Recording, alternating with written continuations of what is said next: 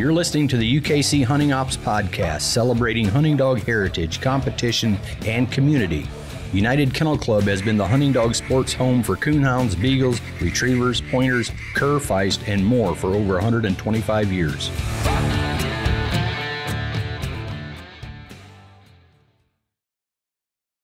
All right, welcome back, everybody, to another episode of the UKC Hunting Ops Podcast.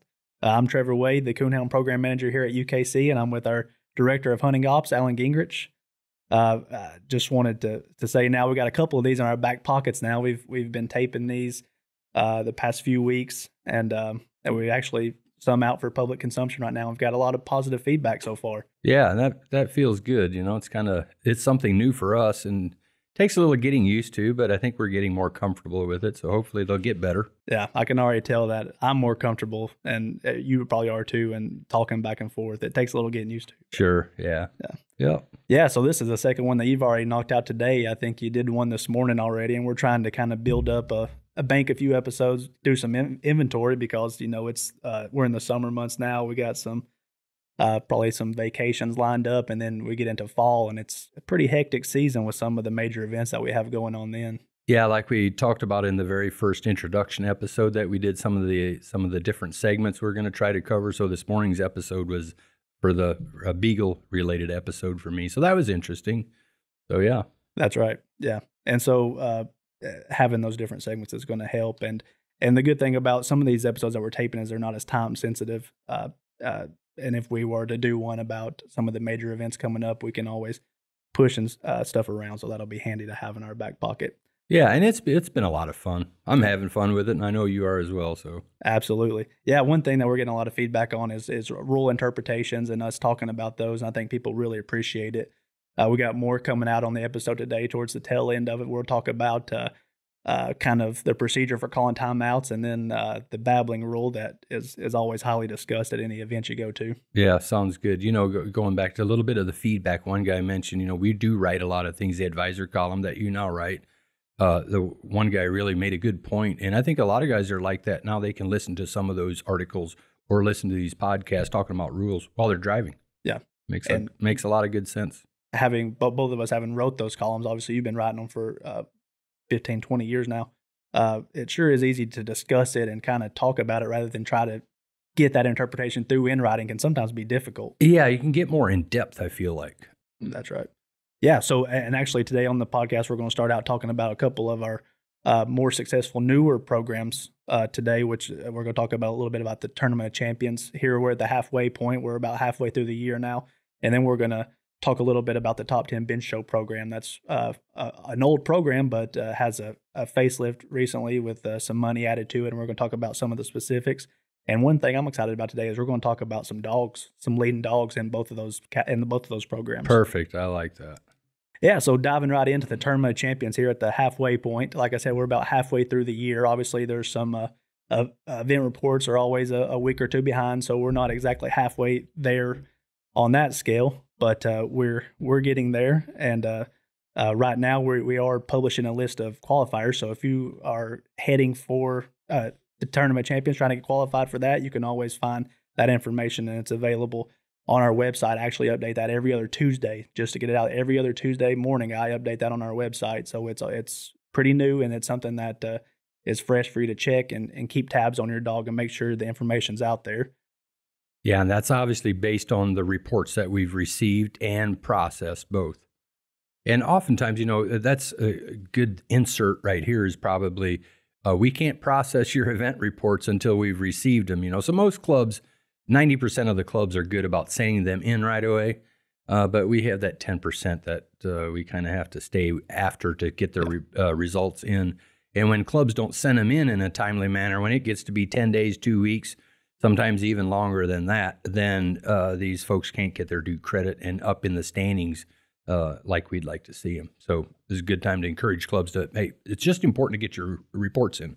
It's also a good time to give some kudos to the girls in our department who do a bulk of this paperwork. Amanda, Morgan, and Lacey, they're going to stay up to date on getting those done. So if your dog's supposed to be on that list and it's not, then there's one of two things wrong. There's a problem on the report, or we don't have the report. Yeah. Because oftentimes those reports are up to date. Yeah, the other good thing with them, they are very up to date. they're staying within a day or two of processing reports that come in. So they're doing a great job with staying on top of everything. Right. So besides that being on our website or publishing it a new list every other Tuesday, also it'll be in each monthly magazine of Coonhound Bloodlines. And we do a lot of sharing of this program on our social media platforms on Facebook, Instagram, Twitter, wherever you look for us at. So be sure to check that out. Yeah, so now getting to the meat of it here. Right now, as of June 28th, which was the latest compilation date, 337 dogs are qualified for the TOC currently, which is pretty close to the pace that we were on last year. I think 5 or 6 dog difference there. Yeah. Right now, we'll do a little bit of a breed and a sex breakdown, just so people know. Black and tans, there's 19 of them qualified. At this time, there's no leopards qualified. We usually at least have a few, so we can expect to get a few qualified, but right now we're at 0. 28 blue ticks are qualified at this time, 54 English hounds, 2 plots, 6 red bones, 212 walkers, and 16 X-spreads. Yeah, so qualified, that means those have a minimum of 5 cast wins, that many different dogs. Yeah, that's good, really. Since January 1st, not bad. Yep. You know what's interesting to me? Look at this is the X-spread 16. They're competing with they're in the middle of the pack here. Yeah, they're on black and tan's tails there, and there's way less of them. Yeah, that's kind of impressive. But so that makes 337 total, 185 males and 152 females. So almost split right down the middle there. You know, I always like to see that split. Back in the old days, males dominated this night hunt sport. You look at the world hunt numbers and things like that. Males dominated. But in this day and age, females are right up there. And I forget what our numbers were for the world hunt last year. I think maybe it might have been the TOC where we actually had quite a few, or we had more males than females. But when it comes down to the semifinals and all that, look at how those females rose up. Evens out. It really does. Yeah. It really does. Very competitive. Yeah. And we're going to talk about some a quality female here in a minute when we get to our highest cast winners of the year, I think. But first, we're going to touch on the states that are our top performing states so far. Right now, as far as dogs qualified? Dogs qualified currently. Yeah. So right now, there's 28 different states have dogs that are qualified for the TOC already. That's good. Yeah. That's good. 28 different states. 28 different states, yeah. And actually, right now, Missouri is leading all the states with 29 qualifiers on their own, which is a little surprising to me. It shouldn't be entirely surprising because they were in the top 5 in both 2020 and 2021, or right outside the top 5. But leading the way this year, I wonder if that pace can sustain itself. Yeah. Second is Ohio with 27 qualifiers, which another one that's always in the top 2 or 3.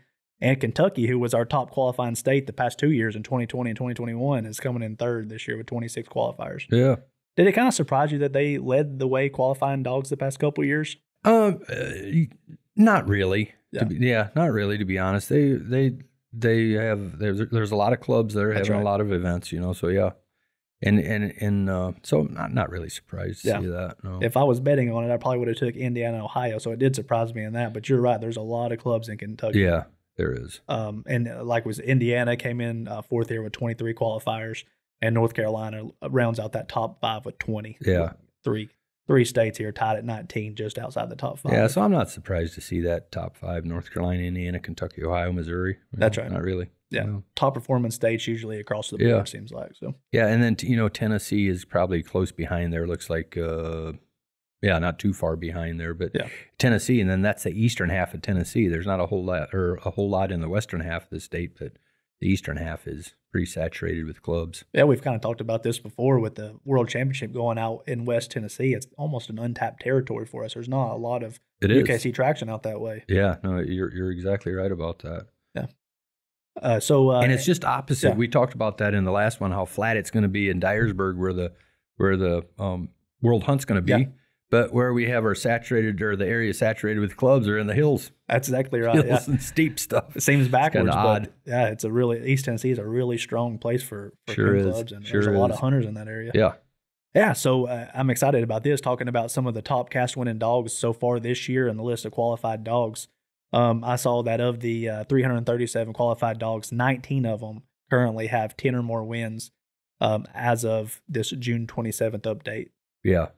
This is very interesting to me because before we had this TOC, when we looked at just to try to see what kind of number we might expect as far as dogs with 5 cast wins, we ran a query. So that would have been in 2019.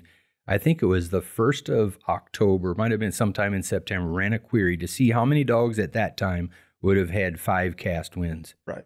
And what we're now getting with this program, astronomical. Far, far, far more dogs with that number of cast wins as opposed to them or at that time. Yeah. Huge difference. I remember some of those early conversations where we discussed that. Yeah, and that's why, based on that, my calculation was the first year we might get 500 dogs qualified. And I was hoping for a few more. Look how far off I was. Yeah, you were. But it just goes to show what this program has actually done for the increase in those number of dogs getting those wins. Absolutely. Yeah, and here again, you have the numbers to show that. Yep, that's right. Numbers to back it up. Yeah, so let's get into some of the top cast winning dogs this year. We actually have a tie for first in cast wins, and let's remind again, these are for reports that have been processed so far. There's some of these dogs are going to have more wins than we know of at this time currently, but this is as of this recording and what events have been processed. Yeah, it's not like we're making it a competition or anything like that, but it's good to recognize some of these dogs that are doing a lot of winning out in UKC events right now. Yeah, and this platform gives us a great opportunity to highlight dogs and owners and handlers. Yep. Yeah, so the first one here is Grand Night Champion 2, Roberts Backwoods Quinn. She's a 5-year-old tree and walker female owned by Jason Roberts of South Carolina, and she has 14 cast wins so far. That's crazy. Records. Yeah. Jason, I didn't know of the dog before Grand American this year, but I sure do now. It seems like every event I go to, she's there and competing, and she's running some different races and is doing a great job. This is a female out of Night Champion Randall's Backwoods Juice and Night Champion Backwoods Ziva over on the East Coast, I would assume. But she had double cast wins at Grand American, made it to the final cast, and got third overall there. Then the next month, she was at the Winter Classic where she got a cast win on Saturday night. She was in the Final Four of the Winter Classic Slam on Thursday night.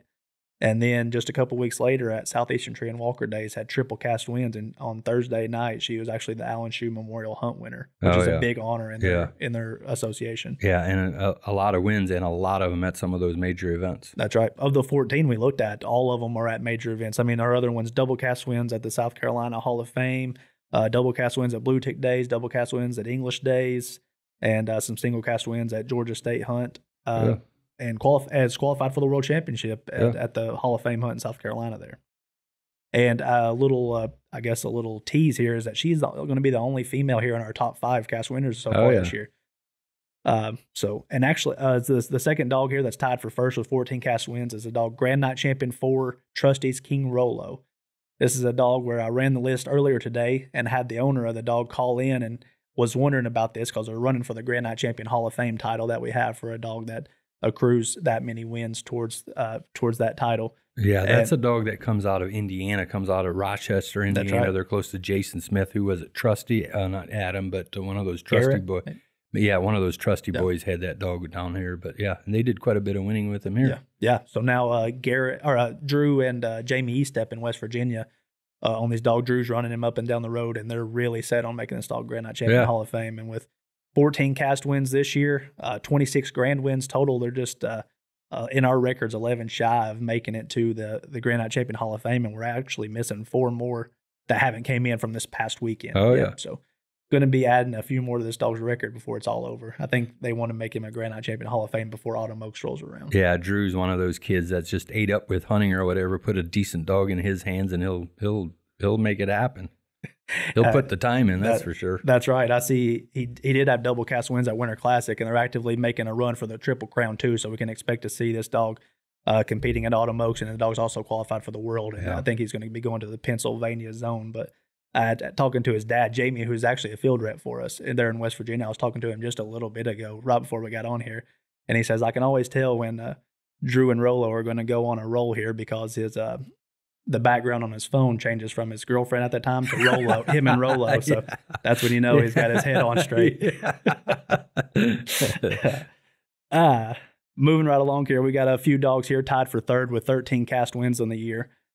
First one will be Grand Night Champion Honeycutt's Balling Buck, a 4-year-old tree and walker male owned by Steve Honeycutt of Missouri. Of the 13 wins, I show he had 4 double cast wins at double headers this year. And one thing that's interesting to me is that you oftentimes see dogs with a lot of cast wins in the state of Missouri, and I think that's because of the federation points. Yeah, that's a big thing out there.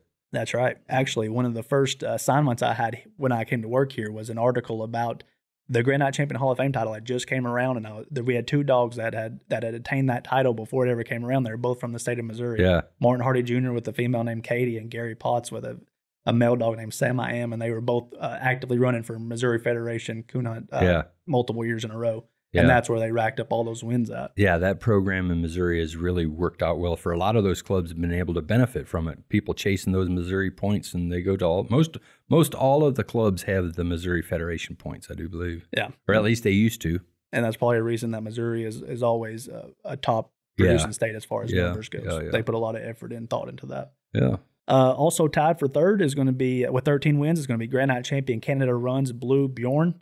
It's a 3-year-old blue tick male owned by Kevin Clark of Pennsylvania. There's a little color in the top. Yeah, this is actually the lone non-walker that'll be here in this top 5.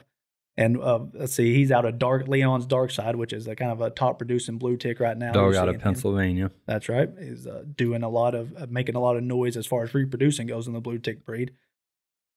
Bjorn, I'm not really familiar with him or his owner, but I saw that he had he's accrued wins in 3 different states this year: Pennsylvania, New York, and Maryland, and he's qualified for our World Championship. And it sounds like he has a zone right there in his home state this year. Yeah.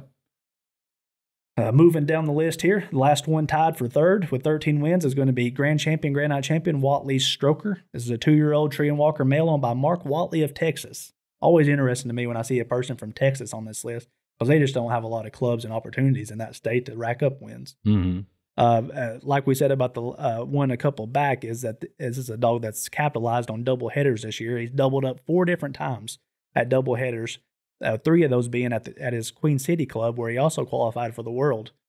Yeah, that's where the zones are going to be this fall. So that's right in his home turf right there. I wouldn't want to draw him if I went to Queen City. Yeah, that's right. Yeah. And we got a couple here tied for the 5th place with 12 cast wins each, and that's one would be Grand Night Champion Anthony's Late Night Romeo. It's a 1-year-old tree and walker male owned by Josh Anthony of Louisiana. Another one, Louisiana. Not a lot of opportunities or clubs in their state to hit the road as much as some of the more congested parts of the country. But I see all his cast wins come in Louisiana. And he's doubled up at doubleheaders 5 times. So when he shows up, he's there to win, looks like. Yeah, and there again, those doubleheaders are just that they fit right into the whole TOC program. Yeah. And people are taking advantage of it. The hunters are taking advantage of it. Clubs are taking advantage of it. It's been a good thing, those doubleheaders. And yeah, you're seeing a lot of these good dogs take advantage of it and winning both of them. That's absolutely right. And you have to do that if you live in a state like Texas or Louisiana to be on this list. That's for sure. Yeah. Yeah, and the last one we're going to highlight today is going to be the last one tied for 5th place with 12 cast wins is going to be Grand Night Champion coming in clutch. Another 1-year-old tree and walker male that's owned by Rick Gravetti of Missouri. Looks like this dog had a cast win at Winter Classic, and the other 11 wins that the dog has on its record were all in Missouri, where, of course, probably the Federation's coming into play again. And probably if you looked, I don't know what their standings look like, but probably one of the dogs that's up there in the Missouri Federation standings, obviously. We would have record of those most cast wins. Absolutely. And right here, we're also showing that, I just made note here that the dog got its 2nd registered win back in early January. So starting out with 1 win this year, and it's finished to Grand Night by May 20th. So the dog was consistently winning. Yeah. Better to recheck that dog's name, Coming in Clutch. It might be a name we'll see a whole lot more of by that record. Yeah, that's right. So the TOC list is there on our website for everybody to look at. I did do some searching around today to look at some of the top dogs on this list, and just so everybody knows, all 3 finalists from from this year's TOC finals are actually already qualified for next year. Conor McGregor, Piper, and Dominator are all on the list to compete next year already. Yeah, and that's obviously this year's TOC with the regions and the finals, they accrued several cast wins, obviously, so that most of those is what already got them qualified for next year. Which goes to my next thing is Bill Stover had called here a while back wanting to know if they get a dog that the eventual winner of the TOC is always qualified like we do for our World Hunt. And we talked about it and we decided they should be. Yep. But the other thing is really the winner is most of the time they're already qualified. They've got at least 5 cast wins at the regions, 2 at the regions if they get 2, even 1. And now either 3 or 4 cast wins at the finals. Yep. Is going to give them their 5. But in either case, we've decided they're always going to be qualified. But technically, they may be a win or 2 short at most, as is. But they've put in the work. They won the big one. That's the same thing we do for the World Championship. Yeah. Whoever wins the World Championship is a straight shot to the zones, and we're going to do the same thing for the TOC. Yeah. Finals. So Bill Stover, if you're listening, why Butch is qualified for next year regardless. Right. Get your entry in. Yeah.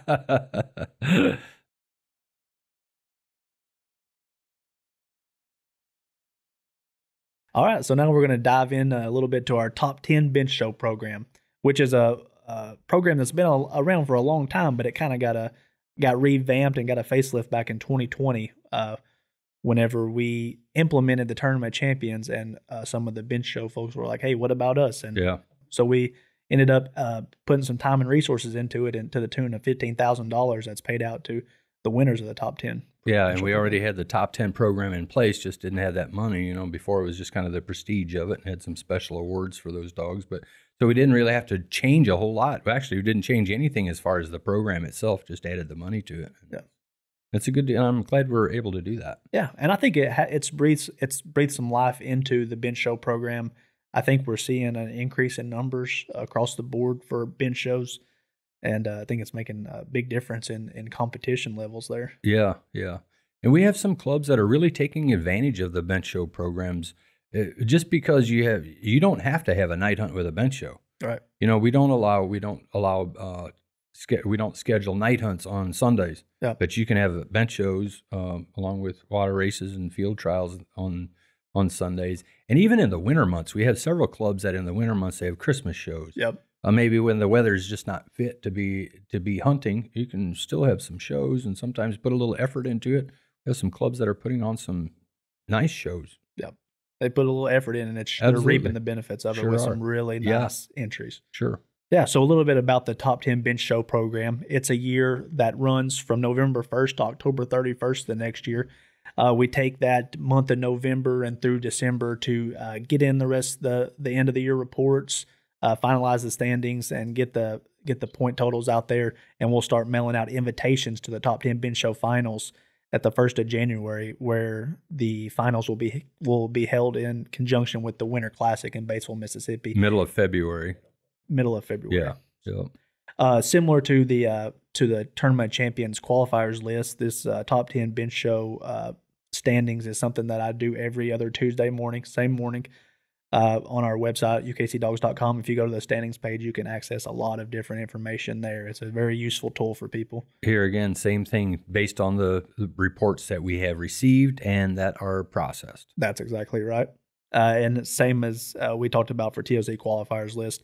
This is also published monthly in Coonhound Bloodlines, and it's another one that we push pretty hard on our social media platforms. So be sure that you're following along there to get all the latest information and news as it becomes available.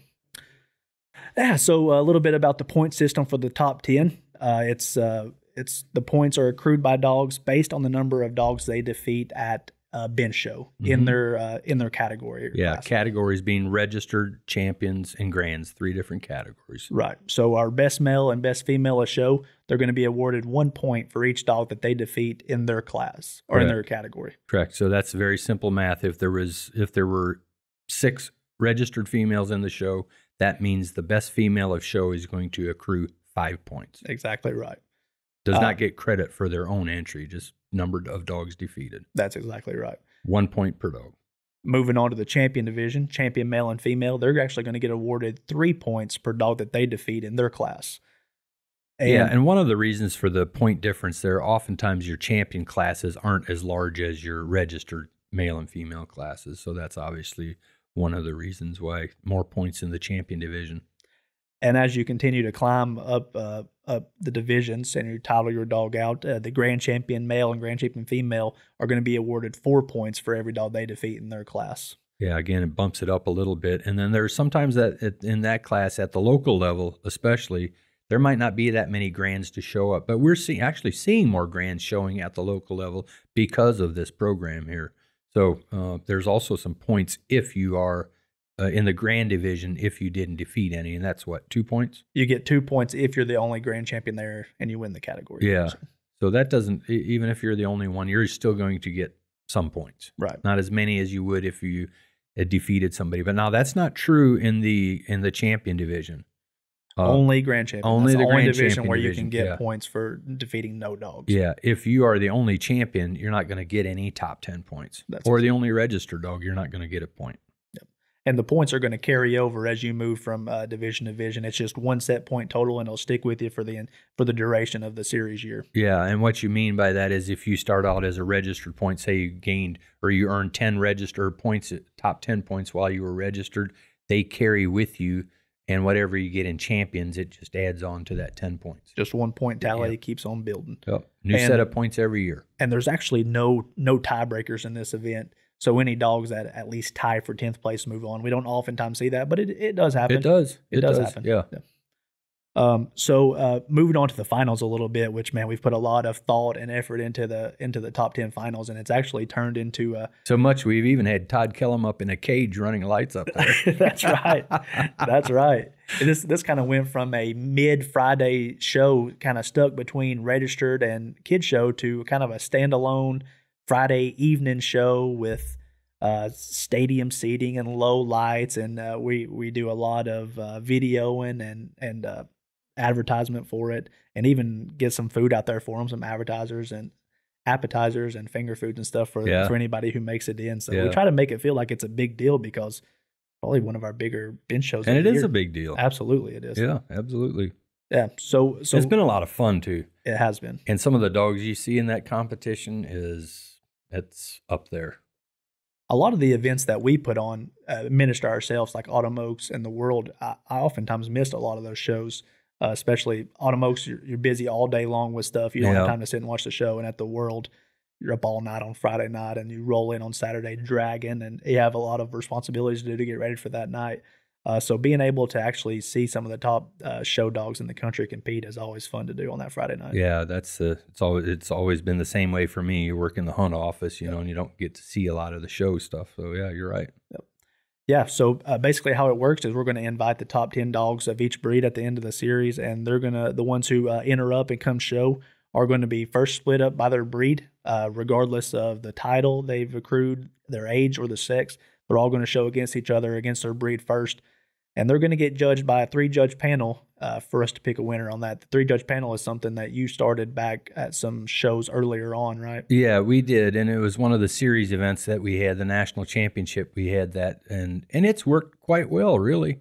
You know, so we carried that over to this top 10 and used that 3-panel format where we have each judge just gives the dog a score, and they add those 3 scores together, and that's each dog's score. It's worked very well, actually. It has worked very well. It's always interesting to me to look at the judges' scores after it's all over and how consistent they are across the board. The judges that we've selected have always done a really good job at this. It's actually something we adopted from UKC's all breed shows. At their premiere, that's how they judged the top 10. Yeah. So we kind of adopted that same format and carried it over, and it's worked quite well. Yeah. It's like anything new that first year we did it. You know, there was a lot of apprehension, you know, this isn't going to work well, or what if we do this or that, but it has worked quite well. That's right.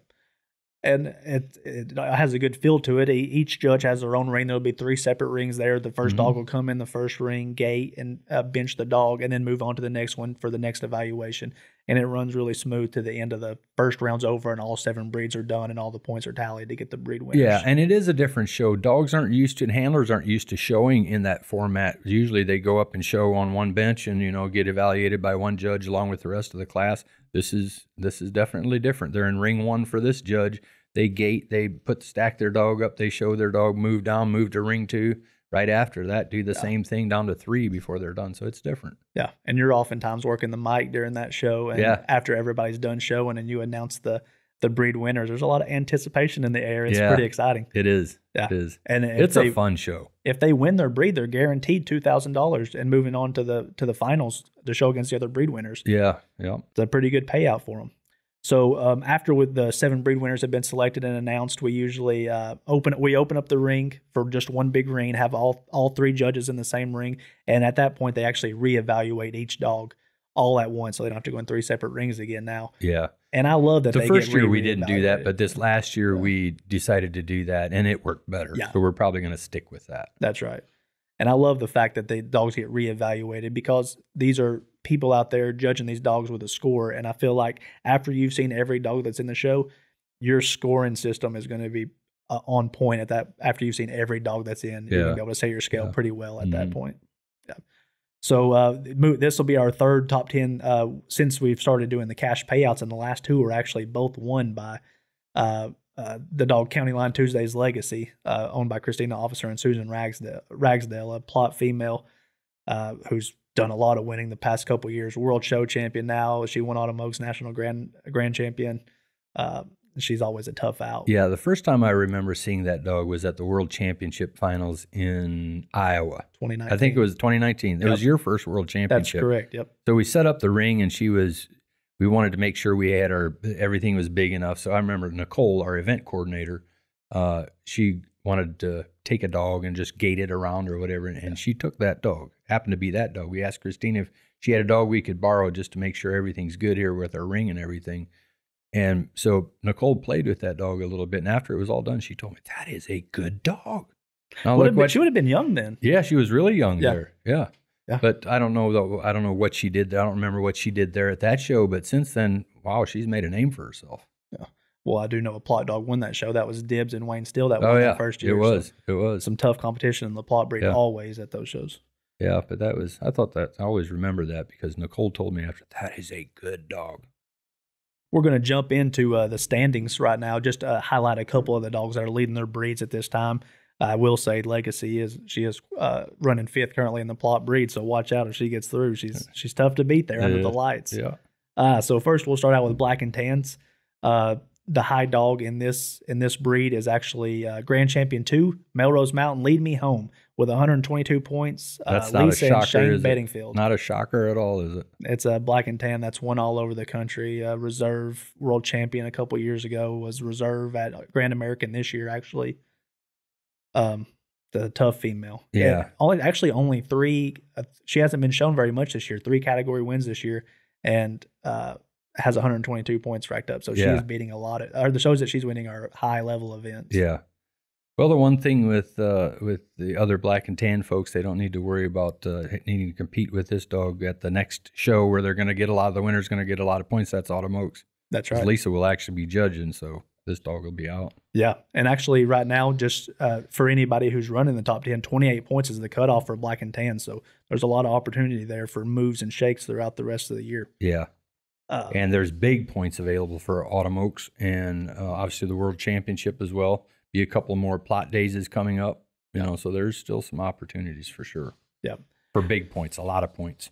That's right. Some of the, obviously, because of the bigger numbers, bigger entry numbers, the more dogs defeated, the winners are going to get a bunch of top 10 points. Yeah, moving on to Leopard Hounds. Right now, the high dog with 47 points is Confirmation Champion, Grand Champion 3, Soap Creek Mr. Moose Spot, which is another title, owned by Chuck and Lucas Slattery. They're down in Tennessee right now.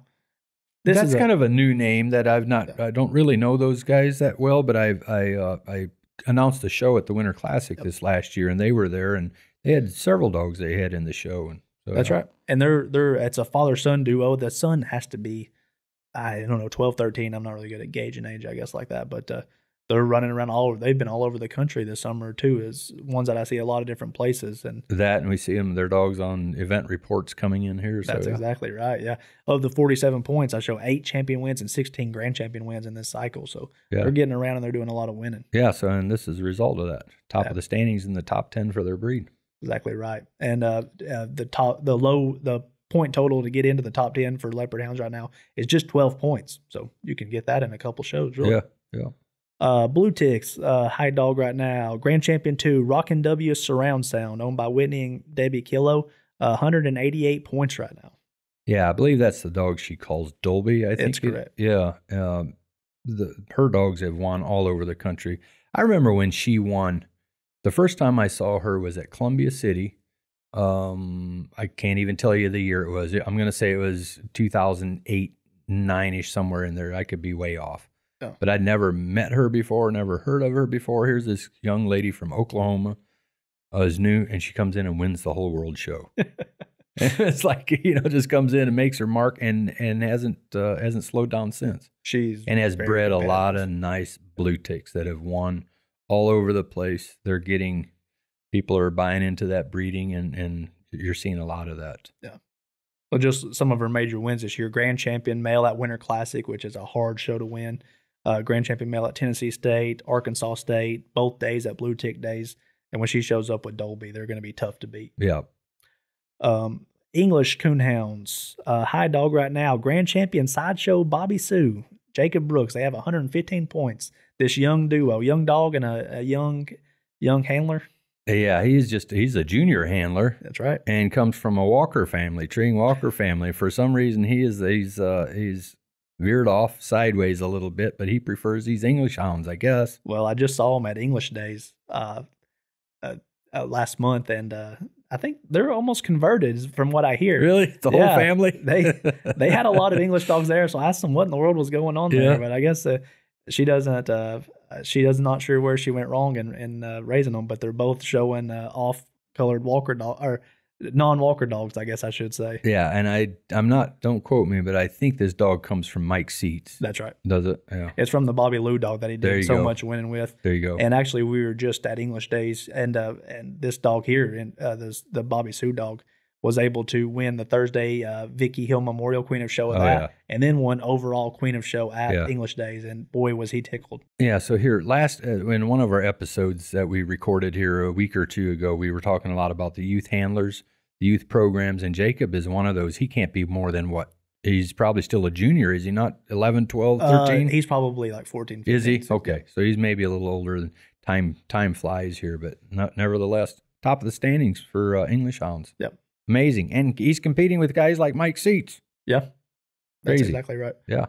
Yeah, so on to our plot hounds. Right now, confirmation champion, grand champion, Rag Mountain, Sweeter Than Honey, owned by Katie and Jason Woodward. Right now they have 89 points and they're leading the plot breed, which is always a competitive breed. Yeah, that's a very nice dog there. I saw that dog last year in West Virginia at the plot, what was it, a big plot hunt there in West Virginia. Big Game Nationals. Yeah. It was there at Jamie Estep's club.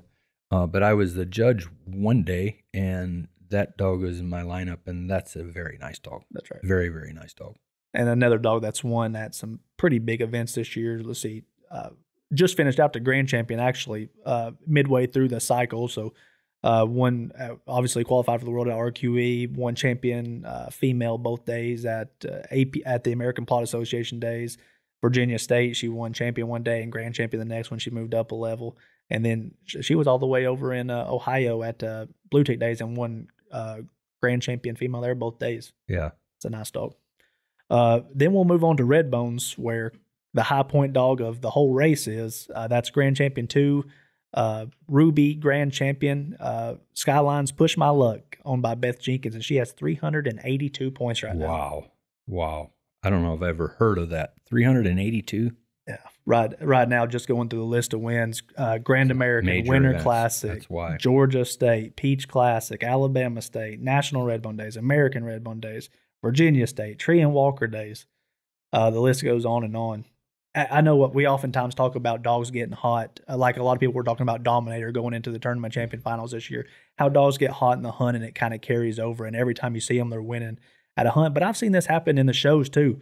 Just since I've been here the past few years, dogs like the Windy dog that Natalie Atkins was showing, then Dibs with Wayne Steele, who Grand American World Finals and Winter Classic, and then of course Christina Officers with multiple Winter Classic wins, top 10, Autumn Oaks World Championship. Yeah, and I don't know how old this dog is, but sometimes where you see that some of the younger dogs that maybe at 2 years old, just kind of really growing into themselves, not fully developed yet. Maybe by the time they're 3 and 4, it's just They just fill out and just get on a roll like that. And I would guess that this dog is probably in that age bracket somewhere without knowing for sure. But you're right. She goes to a lot of shows, but she sure is winning a lot and against a lot of nice dogs.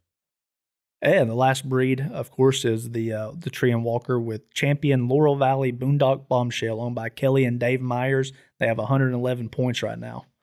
With just a couple wins, the one champion at Winter Classic, and if you win at a major event like that, you know you're going to make a big jump in the standings. And then they had a champion win at Black and Tan Days and then an RQE. But one thing that I failed to mention on a couple of these is that the point totals at the bottom of the standings are really attainable for dogs, and there's still a lot of opportunity and room for movement here with some major events still on the schedule. And we're going to see some shuffling. Yeah, and hey, congratulations to Kelly Myers. Kelly and Dave.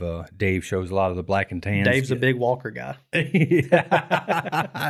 Don't say that too loud. But no, Kelly's she's another one of those good handlers. Not surprised. She's done a lot of winning and has some very nice dogs. Not surprised to see that.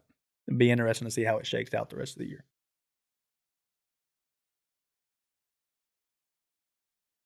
Guess it's time to get to the rule discussion a little bit on this week's episode. We're getting a lot of feedback on our rule interpretations. I think people are really appreciating them, so I think this is perfect. Just like we knew, this is a perfect avenue for us to get information out to people. So the first one we're going to talk about this week is Babbling. Oh, you picked that one for the first one? You're on your own here. One of the most debatable rules that we have, probably Babbling, but nevertheless, it's good for us to cover it. I think there's a lot of misconceptions out there, and I think that we can use this platform here to kind of bury some of those and hopefully get out the correct interpretation so this rule gets applied correctly. So I will start out just by reading the rule real quick. Rule 2B in your rule books, if you're following along. Dogs declared struck and determined to be babbling shall be minused on strike. If there is any question when a hunting judge is used, the cast must vote immediately. It takes a majority of cast vote to minus. A tied vote results in deleted strike points. Yeah, and the definition of babbling is as simple as this: when a dog opens 3 times or has been struck where no track is evident. And you can find that right at the end of the running rules. You see the asterisk there by babbling in your rule book. Yeah. It denotes that there's a definition at the end of the running rules. Yeah, and that's where it shows that. There's 6, 8, 10 of those in the rule book. You'll see that asterisk, and that's what it is. It means there's a definition for whatever that word is. In this case, babbling. You can find it at the end of the rule book. Yeah. Yeah, so a lot of times whenever I'm talking to people about babbling, like you said, it's one that gets discussed a lot. There's a lot of opinions out there. It's like a lot of the rules in our rule book. A lot of it comes down to a judge with sound judgment and people in their cashews and common sense and their knowledge that they've gained through hunting and being in hunts.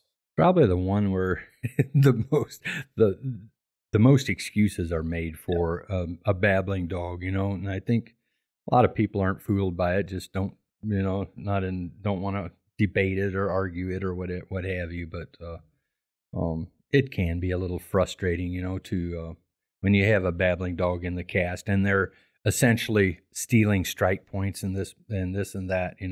It does get frustrating for handlers, But the thing is, there is a rule in place, and it is as simple as that. When a dog opens 3 times or has been struck where no track is evident, make the call if you need to. And that's just for a dog that's declared struck. Personal experience. I can remember once or twice I've ever minused a dog for it. And one time I do remember, didn't have much issue after it. And the guy was very respectful of it after that. His dog did babble, and he just, and the dog would just babble for a little while, then it would shut up, like a lot of dogs do. Right. But he tried to take advantage of it, and I didn't let him slide on it, and we didn't have a lick of issues, just made the call and stuck with it. Don't oftentimes you find that handlers like that are going to see what they can get by with that's the judge. Absolutely. And, it's a judgment call. Guys can make all kinds of excuses. Well, you can't tell this, or you can't, this and that. If you've been a houndsman long enough, you get to know dogs. It's not always that hard to, figure out if a dog's babbling or if it isn't, And the thing is, it's a judgment call. And basically, use common sense. And the knowledge you get from this being one of them is just gained by hunting dogs. Yep. It's as simple as that. That's right. Yeah, one of the phrases that we always hear whenever we're hearing people try to give us their interpretation or how they judge it in the woods is carrying the track out. Hear that all the time. Yeah. Where are you going to find that in our rule book? It carrying is not out listed the track. in our rule book. Yep. It is not, and I think it comes from other registries may have that rule, but we do not in UKC. It's as simple as what we just talked about. So it's not a matter just because your dog. Okay. I don't know how they've got it set up in some of the other registries or whatever. I'm not talking about that. I'm talking about UKC's position on it based on our rules as they're written. Yeah. Just because you're carrying out the track doesn't mean you're babbling. Yeah. I could say a dog I've seen dogs that will babble for 200 yards, will never shut up. Yeah. I've hunted with a couple guys whose dog would strike on the way to the woods and continue going all the way to the tree. It's impressive.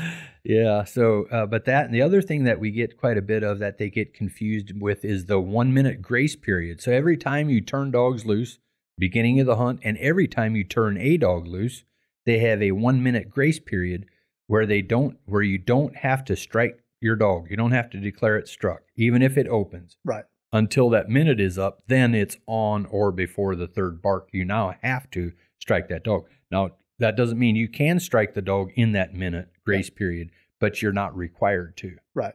But just because you don't strike the dog and now you wait until the minute's up doesn't change the fact, has nothing to do really whether it's now babbling or not. You know, if it's now after the minute is up, just because it may have been babbling in here, heck, it could still be babbling. That really doesn't mean anything. Yeah. Don't associate the two necessarily. The two get grouped together they often. Do. And they think the 1 minute and babbling are one rule in the same, but they're two completely separate entities. And the 1 minute rule just keeps you from having to strike your dog on a babble.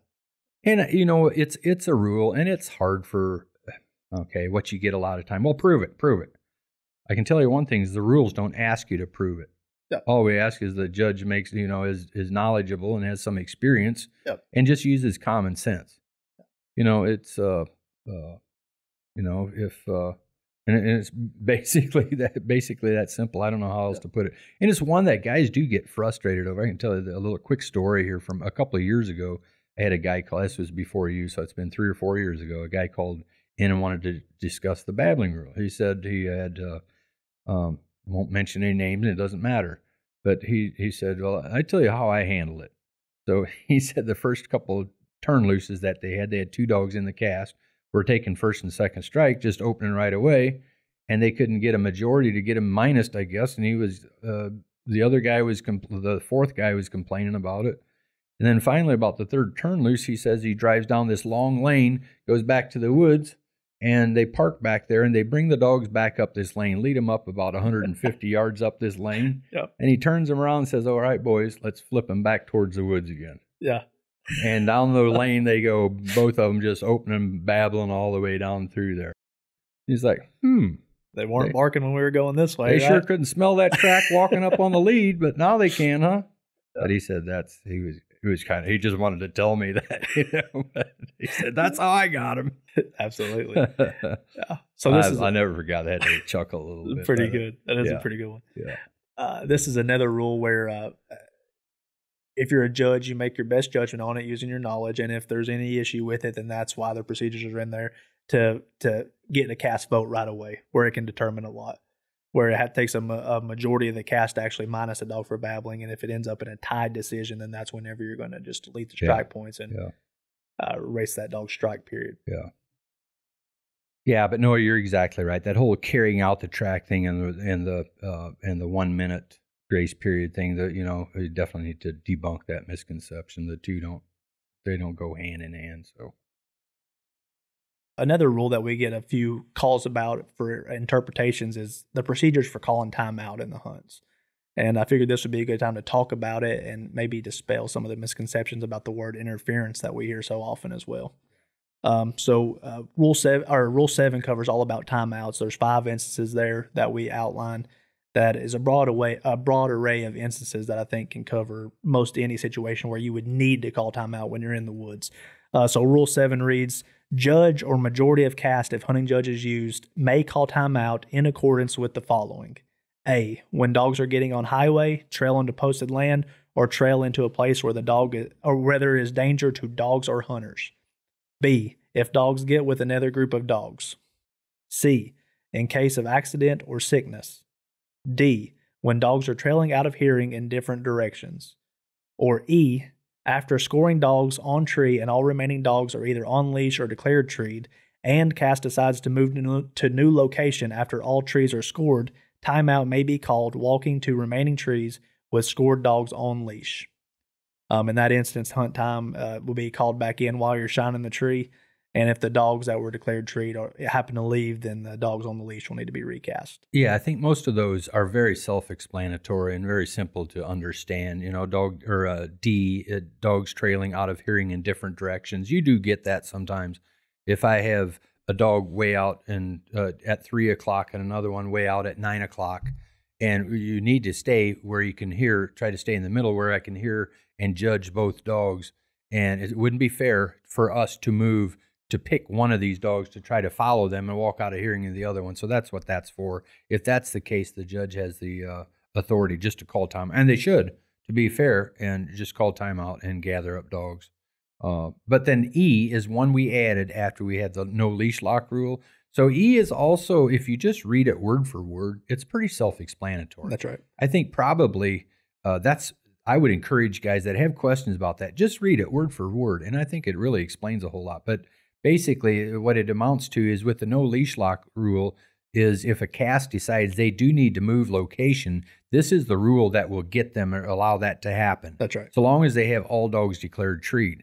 Yep. And so in this case, nobody's going to take this option. If you have dog A, you're going to keep dog A on the leash. But what we can now do is, and we don't even have to handle the rest of these dogs. You're not required to handle the rest of the 3 dogs that are declared treed. Before you call timeout. Before you call timeout. Yep. We're just simply going to score your dog. Then we're going to call timeout to walk to dog B. We're going to score him, walk to dog C, score. We're going to call time back in on dog B when we're shining the tree. Yep. And hunt time is going to be called back in as well. Right. We're going to, as soon as we're done shining, we're going to stop hunt time again, call timeout. We're going to walk to dog C, and same thing with D. So, and it's pretty self-explanatory.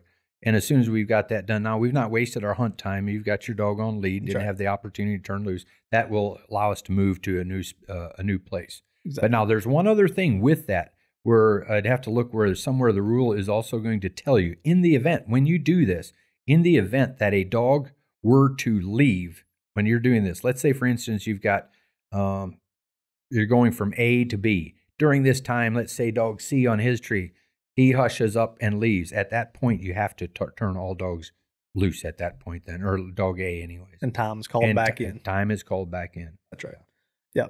And that's actually the last sentence of Rule 7E. So if you want to, if you read that rule all the way through, break it up there, you'll get the exact interpretation of it.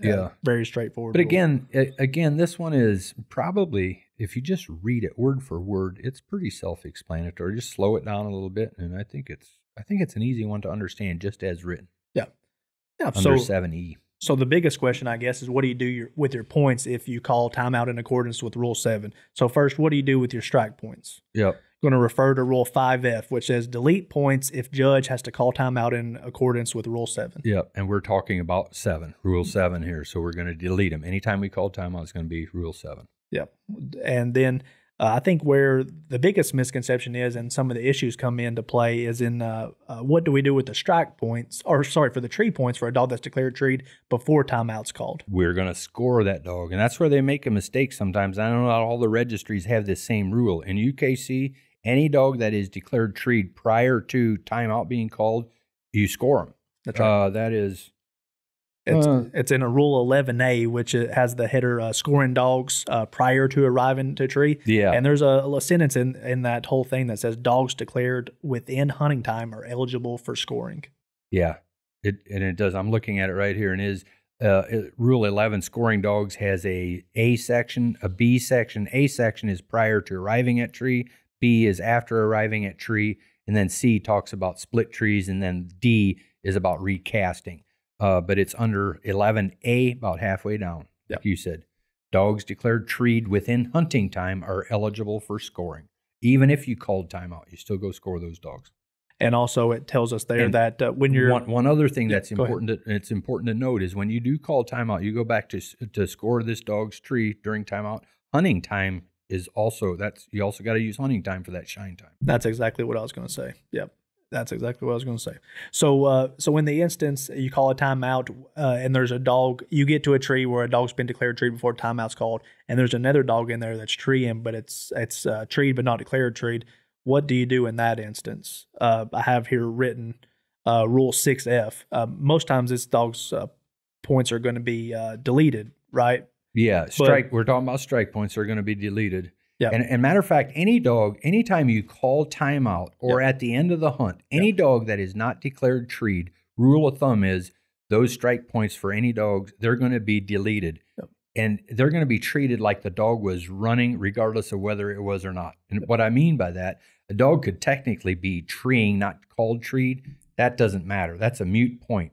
He will still get his strike points deleted just like as if he were running still. That's right. But now you're talking about a dog, again, that is at the tree. We've called timeout. We're scoring a dog because we have to score this dog because it was declared treed before timeout is called, correct? That's right. Okay, we want to be, this is a good one. We want to be very clear with this. Yes. So that dog, again, it's going to have its strike points deleted. Right. Okay, and he was there treeing when you get there with this other dog, right? That's your question. Yep. And that's a good one. Yep. So in the situation where you're actually scoring this tree and a dog comes in after the fact, same thing. This dog's been declared treed before the timeout's called. You're scoring the tree, then a dog comes into you while you're scoring this dog's tree. Well, we have two separate situations. So to make sure we don't confuse anybody, let's use situation A. So we'll go in to score this dog.